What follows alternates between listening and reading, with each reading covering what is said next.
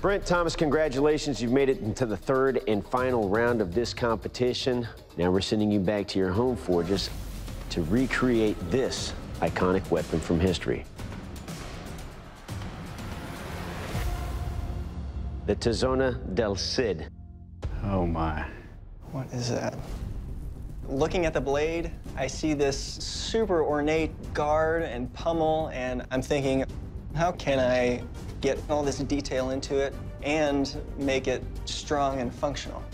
Good luck, bladesmiths. We'll see you in 4 days. Good luck, brother. Good luck. Today I have to make El Cid's Tizona.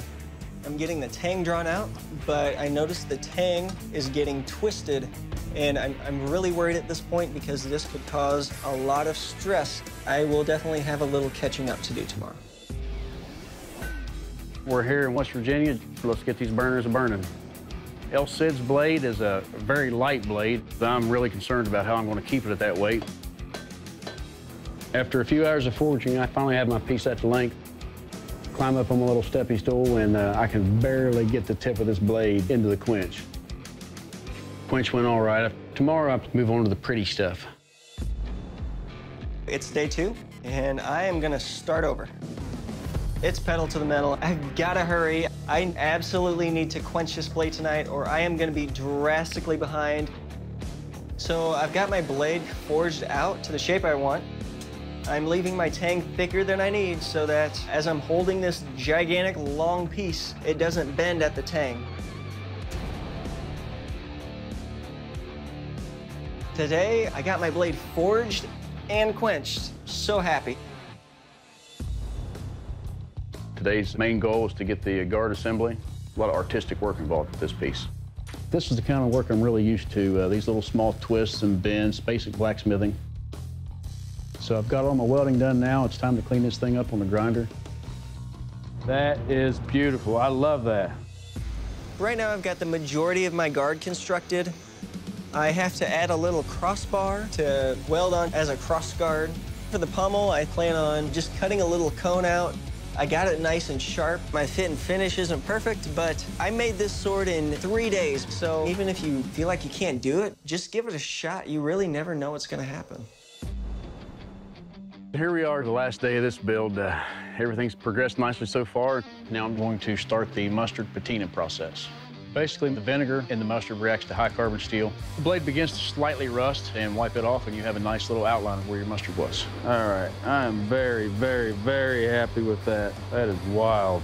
Before I see this blade off, I've just got to test it one time. And the blade just passes right through like hot butter. Eat your heart out, El Cid. I got it done. All right, bladesmiths, welcome to the keel test. To find out what kind of lethal damage your weapons will do, I will take your weapon, deliver some slashes and thrusts on this boar carcass. Brent, you're up first. You ready for this? Yeah, let's do it so my knees will stop shaking. All right, let's do this.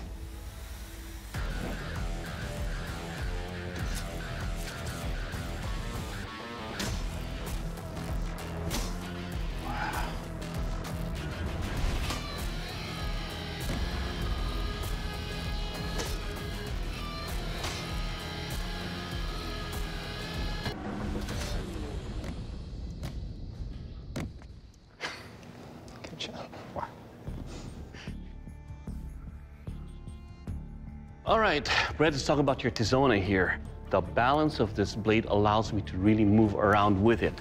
And it's a very sharp edge. Overall, this weapon is one that you can move and bring to combat, and it will kill. Thank you, sir. Good job. All right, Thomas, your turn. You ready? Ready as I'll ever be. All right, let's do this.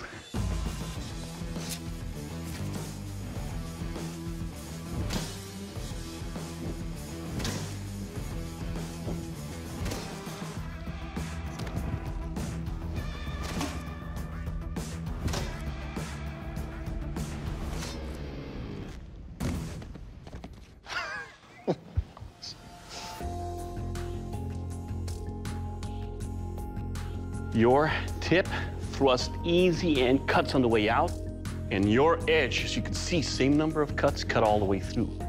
Your first sword, it will kill. Good job. Thank you. It's okay to be thrilled, kid. Is it? All right, gentlemen, it's time for the strength test, the armored chop. To test the strength and overall construction of your blades, I'll be chopping into our armored knights here.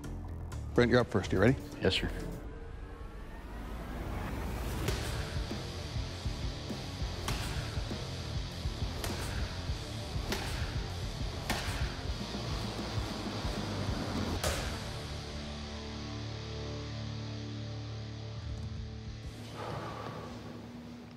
All right, Brent, you've got a couple of chips and rolls. I don't know that it'll affect the performance of your blade. It's still sharp. As far as the design of your blade, that's a very slick handle. I like to not be able to do that as easily. But you did good. Strong sword, one piece. Good job. Thank you. Tomas, are you ready? I'm ready. Swing away.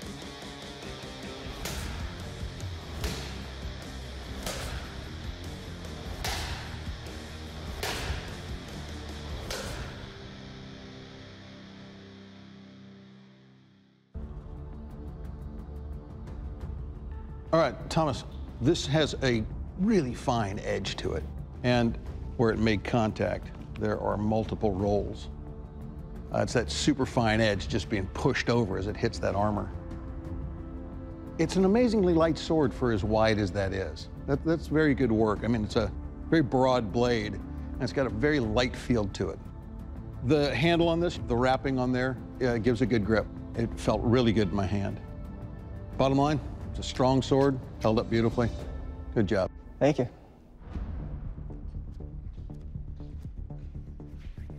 All right, bladesmiths, this is the sharpness test, the fish slice. Test the edge of your weapon. I will slash away at these salmons. Brent, you're up first. You ready? Let's do it. Let's do this.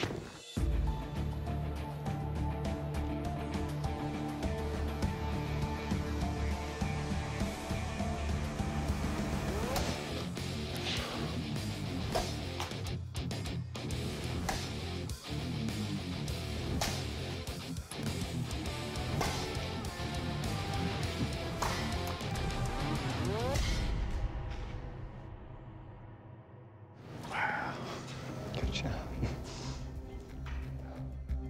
All right, let's talk about your sword here. Cut all the way through the fish except for that. It's a sharp edge. All the cuts here are very clean. Overall, sir, it'll cut. Awesome. Thank you. All right, Thomas, ready for sushi? I am ready. Let's do this. It's really down to the wire at this point. If my blade doesn't perform as well as Brent's, I'm definitely out of this competition.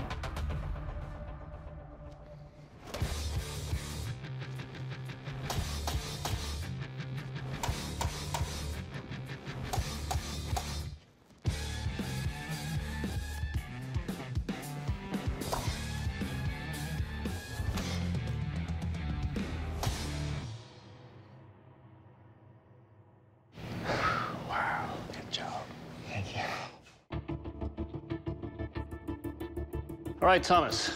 Every cut was clean all the way through. Once again, the edge here, despite some of the rolls it took earlier, have no issues in performance and quality of cuts. Overall, sir, it will cut. All right, bladesmiths, the new Forged in Fire champion is Brent. Congratulations. You're the new Forged in Fire champion. Thomas, unfortunately, a setback in your home forge cost you a little bit of detail when it came to your final product. And for that reason, please leave the forge. I'm super disappointed that I didn't win, but I came out here, I made a knife with a drum set, I made a sword for the first time. I'm just so proud of myself for having taken the risk, putting myself outside of my comfort zone, and right now I feel like a rock star. Brent, congratulations. You are the Forged in Fire champion, and that's a title that comes with a check for $10,000. Good job, my friend. Oh, it feels amazing. The adrenaline right now is just through the friggin' roof. I'd like to thank God for this opportunity, my wife for her support. Just thank you, everyone. I'm having trouble containing everything. There's so many emotions inside right now that I just want to let them all out. Yeah!